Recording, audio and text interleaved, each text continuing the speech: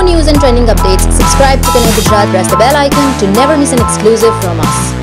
ભુજના બહુચર્ચિત રૂકસાના હત્યા કેસમાં આજે પરિવારજનોએ રૂકસાનાના ન્યાય રેલી યોજીને ઝડપાયેલા આરોપીઓને ફાંસીની સજા મળે તેવી માંગ સાથે કલેક્ટરને આવેદનપત્ર આપ્યું હતું. ભુજમાં 9 માસ પૂર્વે ગુમ થયેલી પરિણીતાની રહસ્યમય સંજોગોમાં લાશ મળતા ચકચાર ફેલાઈ હતી.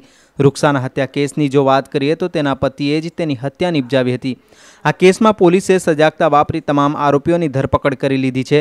રૂકસાનાના પતિ ઇસ્માઇલને કોઈ અન્ય મહિલા સાથે પ્રેમ પ્રકરણ હોતા તેણે પત્નીની હત્યા નિપજાવી હતી અને પોલીસને ગુમરાહ કરવા આરોપી પતિ પોલીસને ગેરમાર્ગે દોરવા પત્ની ગુમ થયા હોવાની નોંધ કરાવી સમાજને એકત્ર કરી રેલીઓ યોજી હતી અને હાઈકોર્ટમાં પિટિશન દાખલ કરી હતી.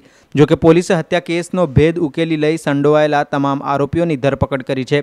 કચ્છમાં રેર કેસ રહેલા આ હત્યા કેસમાં તમામને ફાંસીની સજા આપવામાં આવે તેવી માંગ સાથે રેલી યોજી કલેક્ટરને આવેદનપત્ર આપવામાં આવ્યું હતું. માંજોટી સહેનાજ રૂકસાના